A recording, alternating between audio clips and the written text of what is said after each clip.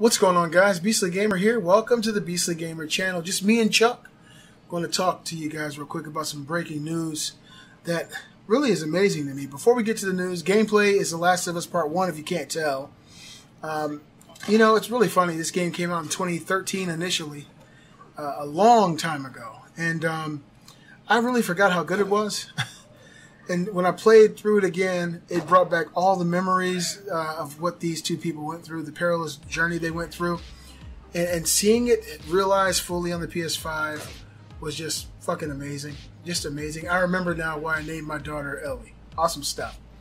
Elon Musk, guys. Elon Musk has bought Twitter. Now, I don't know. I think tomorrow it's going to be totally official, but TMZ reported on it today that Elon Musk has, pretty much finalized the deal. That Twitter belongs to him. There's videos of him on the internet at Twitter headquarters, surrounded by a bunch of doting employees who all look like they're crapping their pants, because these are same people who are talking shit about Elon Musk on the internet for the last couple of months, talking about, hey, this guy will never own Twitter. Oh, he's a fascist. If he ever owns Twitter, I'm going to quit. Yeah, now they realize, duh.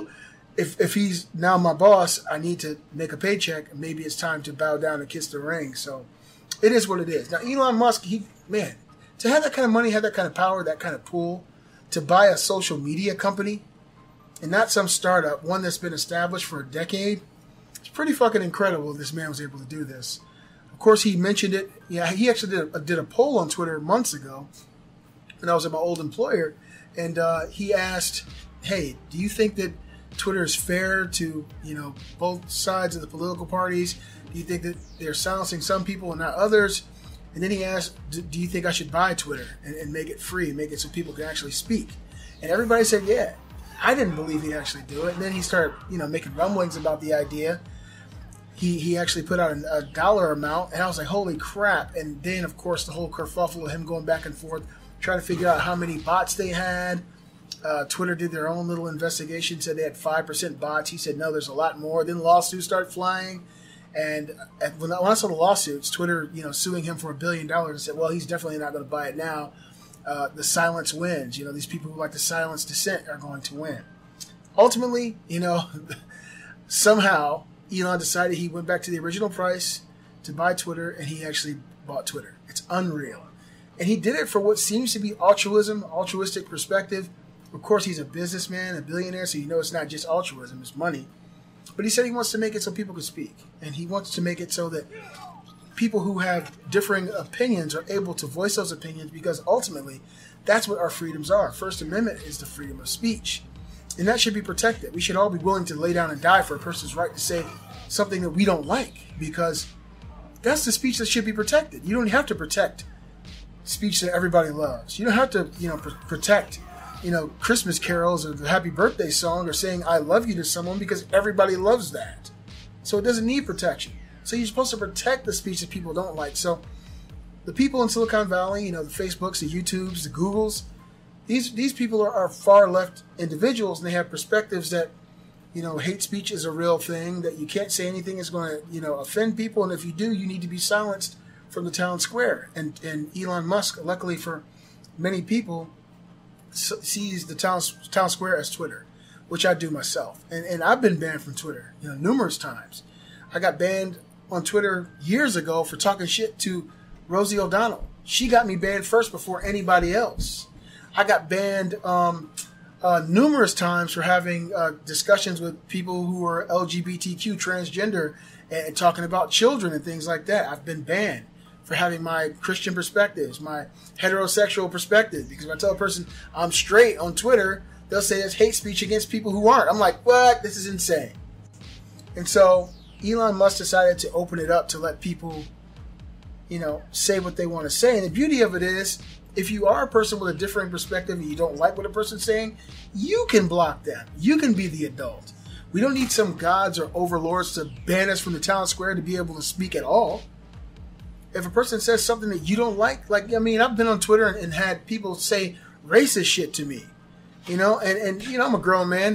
Shit, it's America, freedom of speech. People say dumb shit all the time. But when people do that, what do? I block them. I don't try to get them blocked from ever speaking.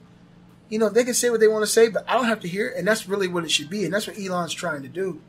I don't know exactly what's going to happen, how good it's going to be, or how bad it's going to be. I honestly believe it's going to be better, because it can't get any worse. It can't get any worse when you're banning politicians, you're banning conservatives, you're banning people who speak up and for their children and say, I don't want my children being exposed to this, and people say that's hate speech.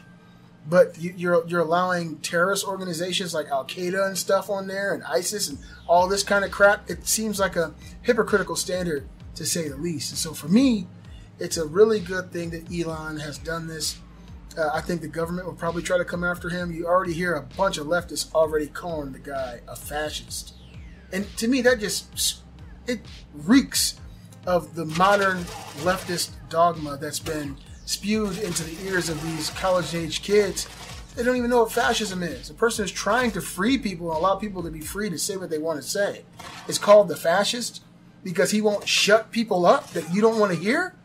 It's insane. I can't believe what's happened to these young people nowadays. I'm very, very blessed that my children, both of my grown sons are conservative. Both of my grown sons are critical thinkers. I'm so happy. I'm raising my 4 here at home. My wife to be the same way.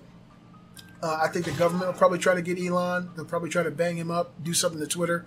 We already saw what happened with Parler, the other social media site similar to Twitter, when Amazon, Twitter, and Google, they worked together to ban Parler from being on the internet because they were on Amazon servers. So Jeff Bezos kicked Parler completely off the internet for over a month.